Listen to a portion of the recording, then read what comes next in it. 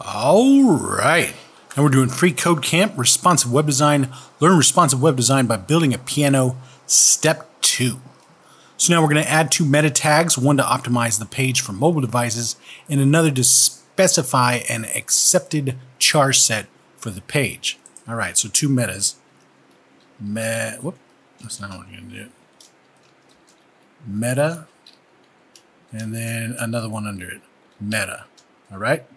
So the first one's going to optimize the web page for mobile devices. Now, I don't remember how to do that, but if you press F12 on the keyboard and you get this, we can just go into the head right here and figure it out.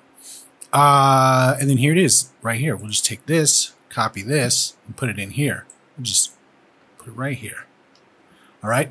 So it's basically content width equals device width, initial scale equals 1.0. We don't need this shrink to fit thing because we haven't even done that. So let's take it out of here. Make sure to take it out inside the quotation marks. Hold on, someone's messing up on my thing. Just like this. Come on, what's going on? Come on. All right, just like this, finally.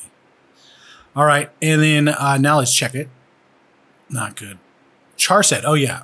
And then we'll do the charset right here. So charset equals, and then we'll have the quote and say inside the UTF. I think we can do it under lowercase, UTF 8. All right, now let's check it. All right, there we go, and submit it. All right, so now we're on to step 3, and we'll see you next time.